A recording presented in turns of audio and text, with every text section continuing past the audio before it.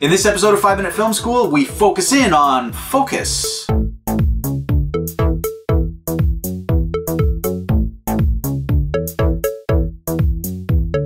Welcome to 5 Minute Film School, the show that teaches you to be a better filmmaker in 5 minutes or less. I'm your host, Jon-Michael Booth, and today we're talking about focus and the best practices for getting the sharpest image. Focus, or more specifically, focus distance, is the distance between the subject and the image sensor in the camera. The camera's focus should be set to this distance in order to have the subject appear in focus. For example, when the subject is 10 feet from the camera's focus should be set at 10 feet. If the subject moves closer than the camera's focus distance, it will lose focus and become blurry. The same thing may happen if it moves further than the focus distance. Many professional lenses allow you to set this focus distance to a specific number.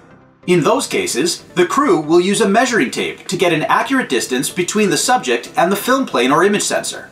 Almost all professional movies measure focus using a measuring tape to ensure a sharp image. Most professional cameras have a symbol on the camera body that indicates the location of the image sensor specifically for this purpose. If you have a DSLR, go ahead and look for it. Most lenses will allow you to focus on objects at a great distance, often referred to as infinity. The limitation on lenses is often the minimum focus distance, or how close your lens can be to an object and still keep the object in focus. Minimum focus distance is usually printed directly on the lens. Keep in mind, this is not the distance between the subject and the end of the lens, but rather the distance between the subject and the image sensor. Focus distance is given as a single number, but there will be some subjects that are closer than or farther than this number that are still in focus. This range of focus is referred to as depth of field, and we'll go into more detail on that in a future episode. When your lens doesn't have a numerical focus distance, you'll have to focus by eye, so here are some quick tips. The first tip is to zoom in as far as possible. Increasing the focal length will reduce the range of what is in focus, so you can get the sharpest image by first zooming in on your subject, focusing, and then zooming out to achieve the desired framing for the shot. Focus distance is unaffected by focal length, which means your subject should stay in focus when you zoom back out. The second tip is to rack the focus back and forth a few times around the proper focus distance.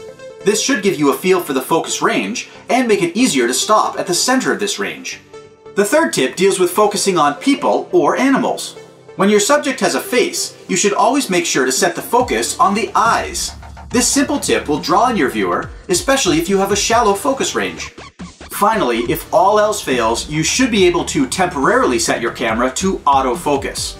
I would suggest that you only use autofocus to set your initial focus distance and then turn it off before you roll camera. Most autofocus systems do a terrible job, particularly if your subject is moving.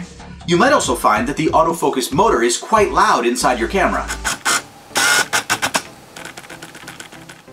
Overall, it is your choice on whether or not to use autofocus, but I will say that I don't use it at all. My suggestion is to spend time practicing to manually focus your camera. So that's it for this week. I hope you learned something about focusing your camera. If you like this episode, please click the like button and subscribe to this channel if you want to see more. I release a new video every single Monday. Please share this video on your favorite social media sites, and if you're on Twitter, you can follow 5 Minute Film School so you never miss an episode. As always, if you want to learn how to make outrageous films, you are in the right place. 5 Minute Film School. Give us 5 minutes and we'll make you give up on autofocus forever.